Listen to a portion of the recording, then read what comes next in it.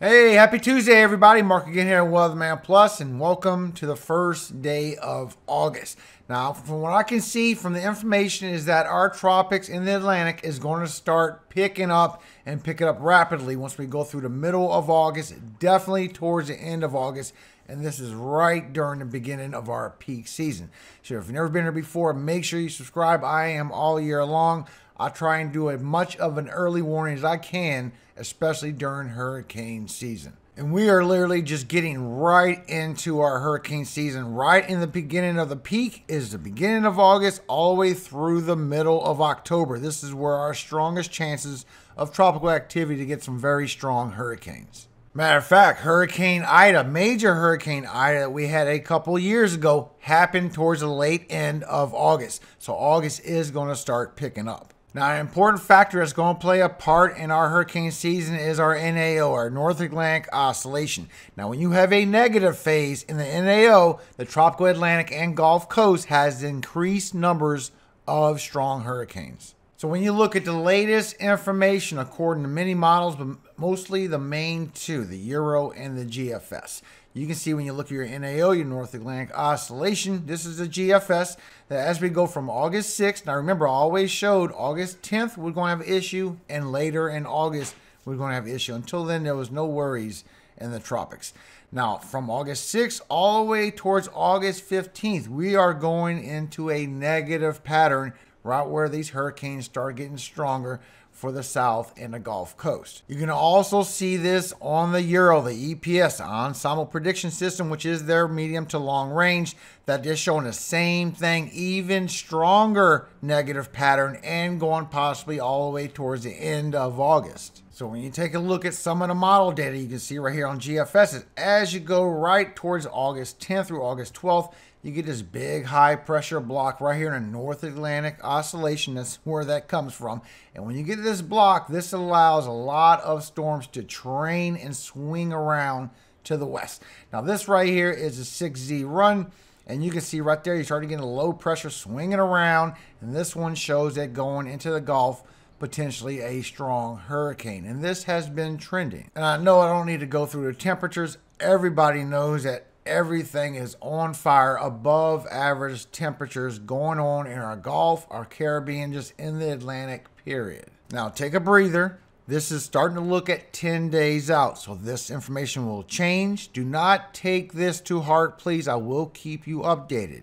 Now, according to the Euro, starting in 10 days, keep that in your mind. This is 10 days and beyond, guys. Euro can start seeing a tropical cyclone headed to the western MDR, our main development region. Now, this starts in 10 days, right around August 10th, and it starts forming up and going to the west with possibilities of multiple areas this wave could go and go into the west. Now, this could easily go into our Gulf. It can go into our western Caribbean. It could swing around to the southeast of the U.S. It also could swing around this high pressure and stay in the Atlantic. Now, you can look on multiple runs with GFS and see that it has been trending with GFS. Please take this with a grain of salt. GFS has not been right yet this year, but Euro is seeing possible formation. And with a negative NAO, we really need to start taking August very seriously, guys. So as you look at one run, you can see it swings right around that high pressure block, and it comes right on in, bringing a low pressure system, and it strengthens up and goes right towards the southeast of the U.S. by Florida and the Carolinas. As you look at another run, you can see you still have that high pressure block, and it's still bringing all this low pressure, favorable environment all the way into the Gulf of Mexico, still going to the west on this run. And then we have the latest run, the 6Z this morning, showing it going right into the Gulf of Mexico. And this is starting to look just like Ida a couple years ago. And if you actually take a look on that run, you can see the precipitation is rolling around this high pressure and swinging it right to the west. And that's why that run is showing those potential impacts. You can also see it here on your vorticity, on your 500 millibar. So we still have that cold front coming that I showed y'all about. But right here, you're starting to get a Azores high, a high pressure forming by the Azores. But this stretches out as we go into that negative NAO. you get the high pressure block, then you get a Bermuda high, where the high pressure starts swinging towards Bermuda.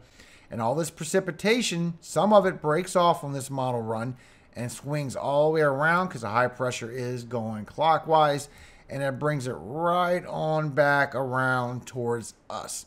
Now, I'm not saying that this is going to be our outcome. What I'm saying is when we have a high pressure block from a negative NAO, these storms could form up very quick and be very sneaky. Matter of fact, when you look at all the members and see what your outcome could potentially become, you can see in a few of the members is showing this possibility of this low pressure swinging around and forming up and being potentially a threat. And it's showing it in multiple models, guys. Now, it's not trending in every model, but it is showing it in multiple of these ensemble runs, showing where the potential impacts are. And a lot of them are focusing on Florida towards the southeast. Another factor that's playing a role when you look at your unfavorable and favorable environment when you have sinking air or rising air. You can see as we go towards August 10th, we start getting favorable environment moving into our Gulf and our Western Caribbean. And this continues as we go through August. A strong chance for a lot of lift for the whole month of August, for some tropical cyclones to form up and maybe come towards the Caribbean and the U.S. I've always showed this was a strong period that we was going to have, and it looks like it's showing still true, guys. We have a lot of favorable environment for the month of August. Matter of fact, when you go to Euro and you look for a chance for a tropical depression starting around August 8th, you can see we started getting favorable environment and chances for something to grow. Now we're looking literally at 10 days when this tropical wave could be headed towards a western MDR. And so far, the Euro still has it going on that western push, guys.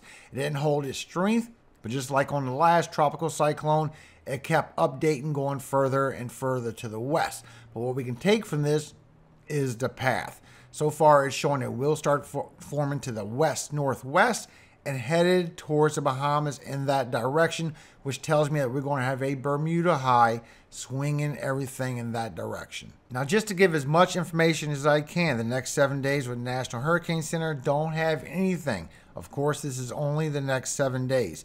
These two still are not doing anything to anyone. Now, since it's 10 days, it's still too far to see any model data possibilities from the Euro. But you can see with the cyclone locations on the average that you can see that Euro is showing that all these possibilities is going to start swinging around chances for formation. And you can see the exact same thing on the GFS just 1 day sooner, that this will happen a little further northern, but Euro is showing it's going to be a little further southern. So both of them is showing formation will start happening either a little further to the north or a little further to the south. And usually in August, this is where our development goes, either in those regions a little further north or a little bit further south going into our Gulf of Mexico. So both locations are still possible. And as we go through September, which is literally our strongest month, guys, it starts intensifying on the same locations. So we do need to keep our eyes on the tropics. But thank you so much for your time. God bless you and your families. I just wanted to do a real short video, give y'all an update on what's going on in the tropics with the information that I can see in the data. We're starting to go into a strong pattern where a lot of cyclones can form, guys. So we'll keep you updated on the tropics. Remember, we do have storms coming to the U.S. first, so we'll update you on those as well. Now, today I want to read to you Psalm 17, 1 through 5. Hear the right, O Lord, attend unto my cry. Give ear unto my prayer that goeth not out of feigned lips. Let my sentence come forth from thy presence. Let thine eyes behold the things that are equal. Thou hast proved mine heart. Thou hast visited me in the night. Thou hast tried me, and shalt find nothing. I am purposed that my mouth shall not transgress. Concerning the works of men, by the word of thy lips, I have kept me from the paths of the destroyer. Hold up my goings in thy paths, that my footsteps slip not. Amen. God bless you all. Have a very great Tuesday out there. I will keep you updated on the severe weather we have coming to the U.S., but also what's going on in the tropics, because I can see it's going to start blowing up very shortly. Remember, all glory always goes to God, our Father in heaven, Yahweh. And I pray He always keeps y'all safe every day of y'all life, you and your families. Amen. Hallelujah. Keep us safe, Father, as we go through another hurricane season. I'll see y'all in the morning.